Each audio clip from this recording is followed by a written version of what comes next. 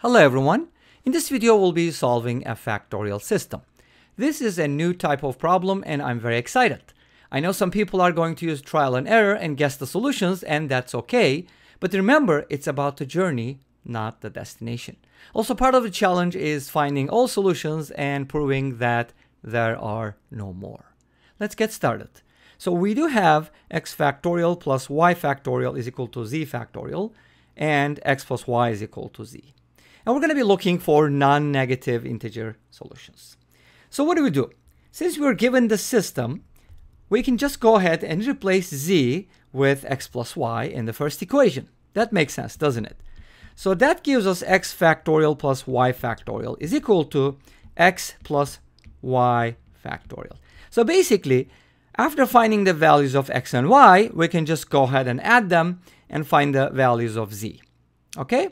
So what am I going to do with this? Well, since these two things are equal, I can just go ahead and divide both sides by one of them and get 1 from there. Now let's see if that's going to help us. So I'd like to divide both sides by x factorial plus y factorial, and you're going to see why in a little bit. That makes more sense to keep the x plus y quantity factorial in the numerator. All right, so I'm going to divide by the left-hand side, and that should give me 1. Now, how am I going to proceed from here? Well, it doesn't really give us much, except here we do see that this is equal to 1, but look at the numerator and the denominator. And you're thinking, okay, wouldn't that be nice if instead of this, if we had the product at the bottom? What am I talking about?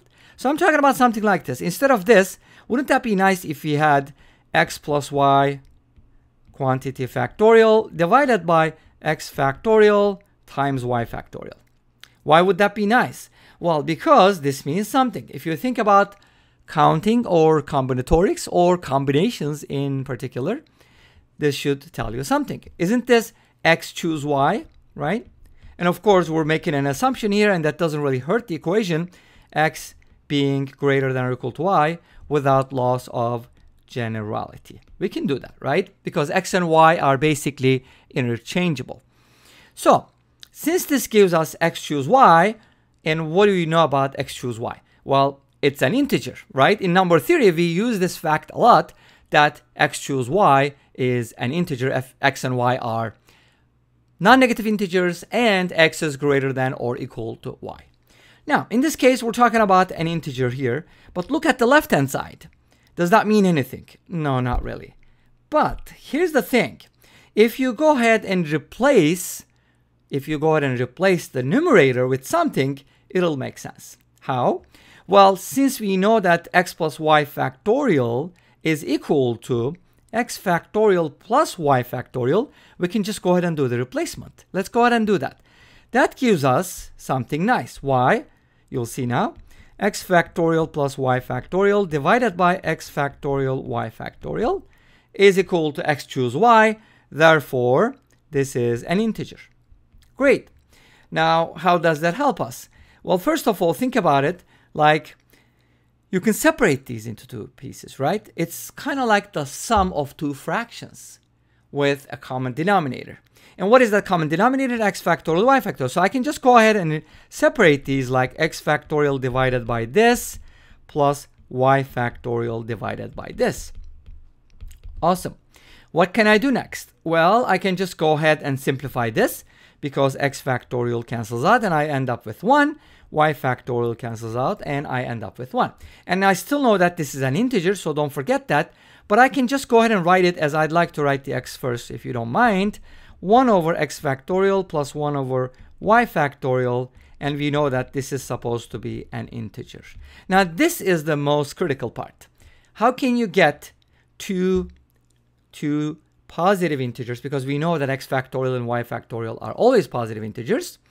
How can you add the what's that called? What's the word? Reciprocal, yes. How can you add the reciprocal of two positive integers and still get an integer? It's very rare, right? Don't you think? Well, you can have something like this. Maybe 1/2 plus 1/2 is going to give you an integer where x and y are both 2.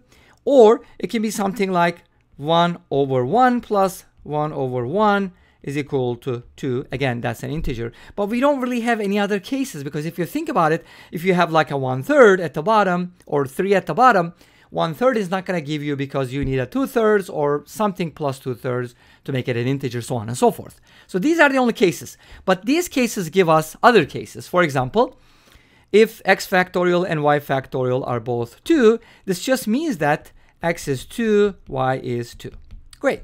Now, if x factorial and y factorial are both 1, this means a number of things. For example, x and y can both be 1, or they can be 1, 0, 0, 1, and 0, 0. You know that they can switch around, and what happens is 0 factorial also happens to be 1, right? Okay, cool. So I can just write all these possibilities and then see if they work for us. Obviously, not all of these are going to work, or at least we have to check our original equations. What is the original equation? Now remember, we had a system, right?